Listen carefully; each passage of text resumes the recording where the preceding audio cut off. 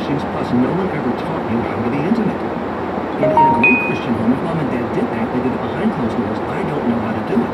So your marriage is going to break down. That's the bad news. In fact, in this great book, I Don't Want a Divorce, a 90-Day Guide to Saving Your Marriage, you mentioned kind of 3 basic marriage types. Let's start there. First, we're unhappy and not willing to work on it. Our marriage is struggling. We admit it. We almost charge you once. And you would likely still be together. There's different categories in that. Especially if you put it into practice. Both families put it into practice. But it's not just a one-way street. It has to be both sides. It's got to be both sides. I'm unhappy. You're unhappy. We're in trouble. See, but it's not a one-way street. You can't be the only one making the effort. It's got to be me too. Okay. Yes. Yes. Intentions are awesome. Exercise and purposeful. You can make it, but you've got to have the conversation, and you have to start doing something. Unfortunately, let me ask you this. Because he loves you enough. We're going to come back and get those 2 parts. But what about the loss that you're describing? How does it go? It's a good way to start and roll yourself up. Yep, but I also hold people accountable. There's things they shouldn't. They need to be held accountable. They're sensitive and they know what they're missing. The basic guy doesn't know what he's missing. If there's food on the table, if we're working in the bedroom, if my dog is okay, we're good. Hey, we're good. Realizing it's not bringing up. My theory is a good man's going to get it. You have to bring it up. They're going to be very clear. He'll realize, He's getting to the word, but if I step on hard, if he loves his wife, then chances are he does. Initially, he doesn't know what he's missing. He'll do it for minutes, 5 minutes start. Eventually, a few weeks into the program, he'll realize, oh, I've been missing. I'm not deep. I'm not close to my wife.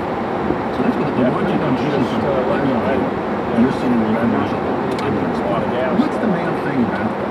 Why are we blind to that? What is it? Ego? Or she's fine. Even though we've got our issues, it's okay. I have. I've driven her in ice storms before, and I know how to do it. The real reason is I know how. I've never. Much is going to be required from me. I'm going to have to learn how to be into it. I'm going to have to really get deeper with my wife. I don't want to do that. I don't know how to do it. I'm not good at it. And so if I can somehow convince her that we're okay, then we don't have to do this. It's the dumbest argument in the history of the world. She's always saying, I'm not happy. We need to have this conversation. Yeah. All right, let's go to the other 2. You mentioned the we're unhappy stage. We're willing to work on it. What's number 2? Number 2 is my spouse will change. Many spouses are in this situation. Probably the woman, could be the man. Let's say it's the woman, and you have a husband who is not going to divorce you, but he is pretty much done with you. He is not going to be intimate with you, and he won't do anything to try to change. He won't read my situation. He won't go into seminary. He will not go to intensive. He won't talk to your pastor. There is a He's not different going way to to make any changes. And this you know what? Period of years, if you're handling that way, I'd still be attending. Years of Christians taught me how to handle things. His book and focus is will offer you a plan, a clear plan. 38 years He'll get his attention, hopefully motivate him, get him to repent from his sin. How to be like Pastor Bob. I do. I have a very soft demeanor like he does. And that has given me the ability to look at all sides of the situation. I don't because I do know that oftentimes those YouTube videos start in the middle of a situation. They don't give you the whole picture. I want the whole picture before I can make a call. This is the catastrophic crisis. So before I can make a call, okay? My husband is looking at pornography. It has been a pattern. I found out he's got so I really hope Susie to move back when she was or he's got a full-blown fear. Financial irresponsibility. He's gambled. He's wasted on money.